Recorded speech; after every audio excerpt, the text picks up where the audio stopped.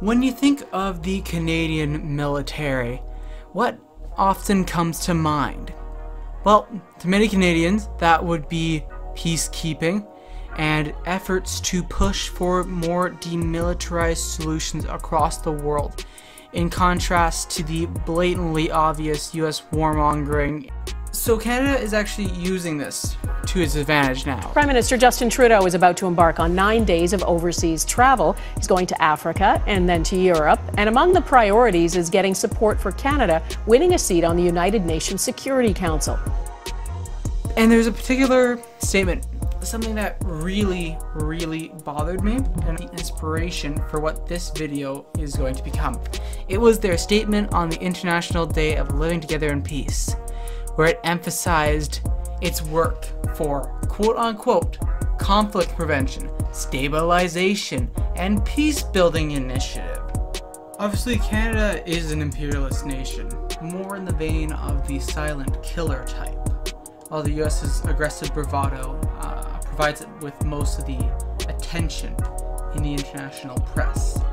However, Canada was a crucial figure in the founding of the Lima Group, which came around with more than 10 countries together to plot a coup against Nicolas Maduro. But who else is part of the Lima Group, and why, frankly, should people care about this particular effort to overthrow Maduro? Well, let's have Telesur take it away.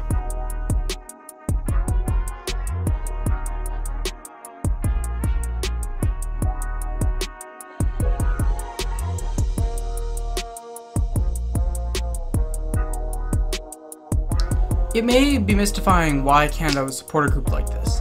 However, to put into context, there was a 2017 memo which was released in a Freedom of Information Act request, which showed that US cable, where they're bragging about Canada adopting an America First policy under Warhawk Chrystia Freeland. Freeland actually held a secret meeting with Guaido 2 weeks before Guaido declared himself president, so in mid-January.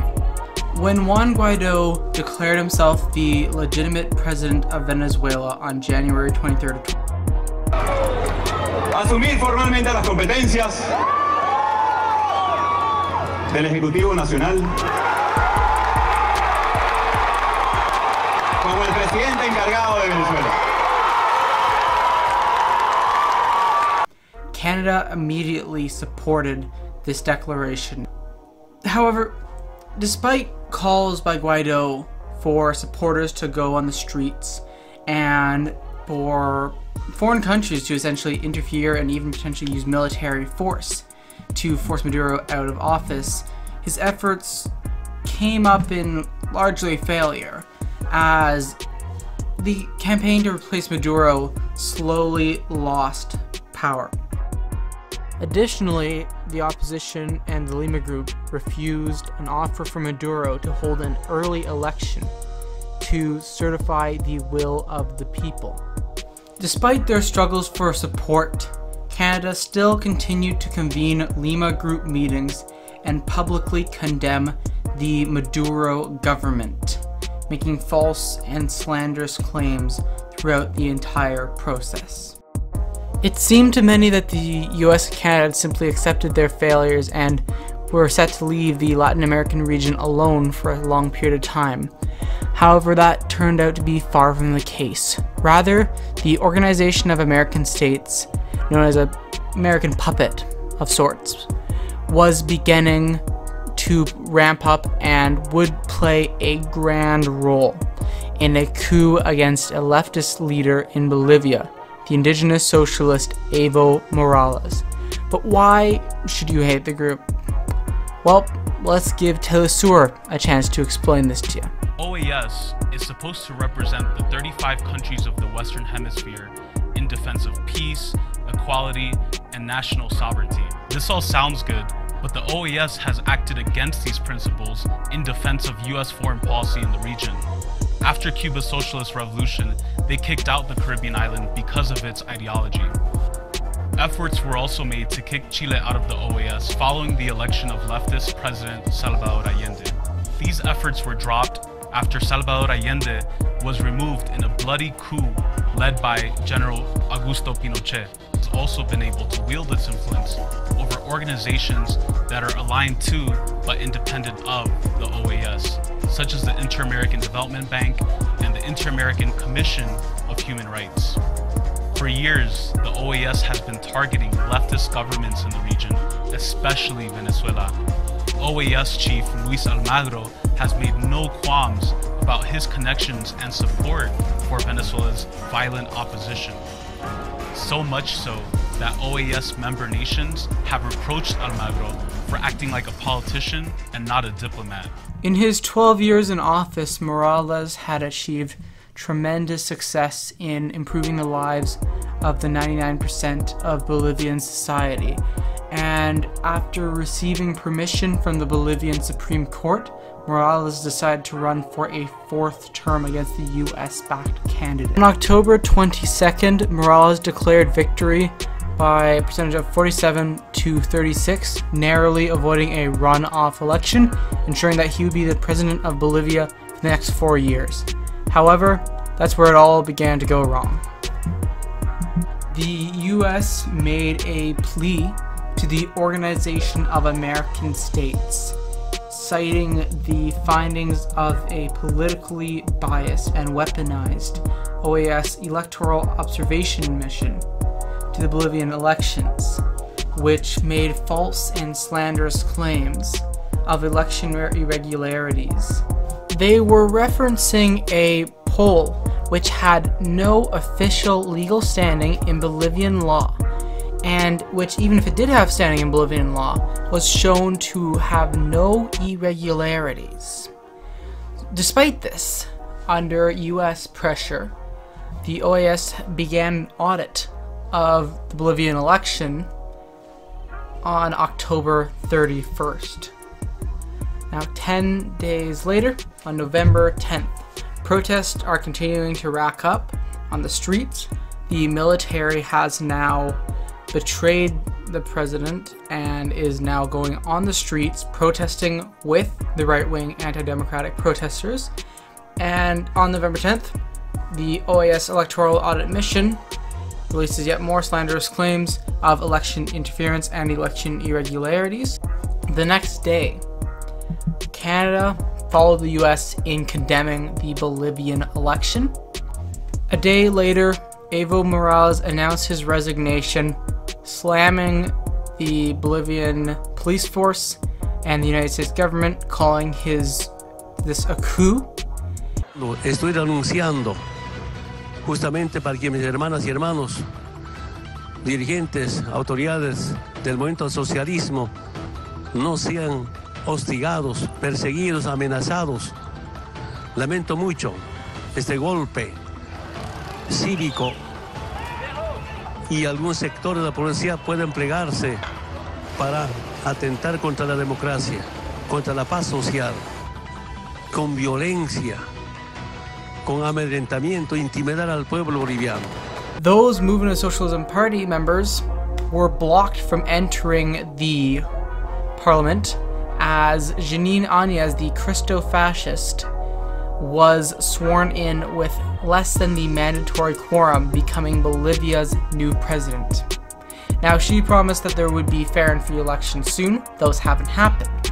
Over the next few months, violence ramped up against the country's indigenous population and leftist protesters. Meanwhile, Canadian mining companies profited as Áñez's government signed new deals to allow these companies to exploit the country's massive lithium reserves. The US was emboldened after the successful coup against Bolivia, and so they began to plan for an even more ambitious attempt, and that was to take over Venezuela and to launch an invasion led by Juan Guaido. In February and in April in particular, they began to plan with former Green Beret and Canadian military soldier Jonathan Goudreau, who was the leader of the Silver Corps militia company. In Venezuela, I'm pleased to report that the multilateral effort to restore democracy is continuing to build momentum. I've asked my team to update our plans to reopen the U.S. Embassy in Caracas so that we are ready to go. As soon as Maduro steps aside, I am confident that we will raise that flag again in Caracas. And so in early May, they launched a coup attempt with around 60 Venezuelans and a few dozen members of the Silver Corps team. However, that coup attempt failed miserably.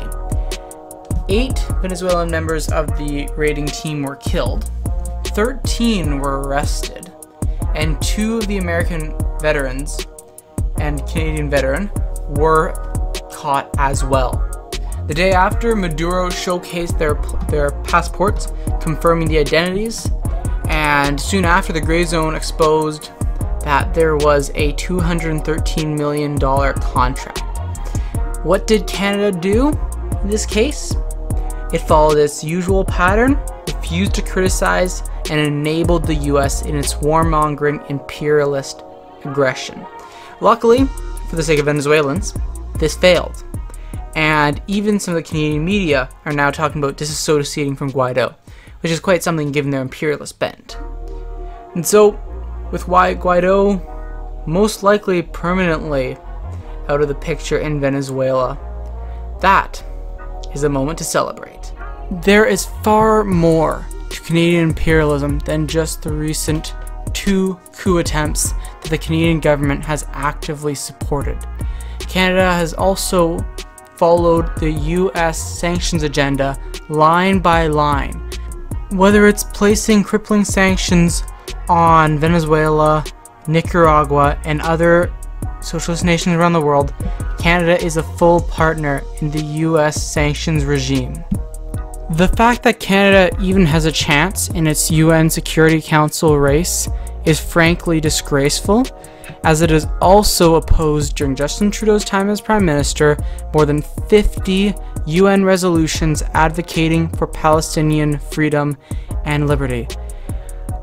Canada is an imperialist nation at its very core. It is not a nation of peacekeepers, it is not a nation of peace, and it has an undue reputation, which it has attempted to exploit consistently over the years. There's, quite frankly, not enough time in one video to go through all of Canada's imperialist history, even during the last decade, and so that will be left to future videos, which I assure you will come out eventually. Anyways, I want to thank you guys for watching this video. I really hope this was informative. Feel free to subscribe to the channel. Definitely click on the notifications, give a like, and go check out our social media pages and give them some support. Anyways, thank you so much for watching. Hope you guys had a great day, and I will catch you later. Bye.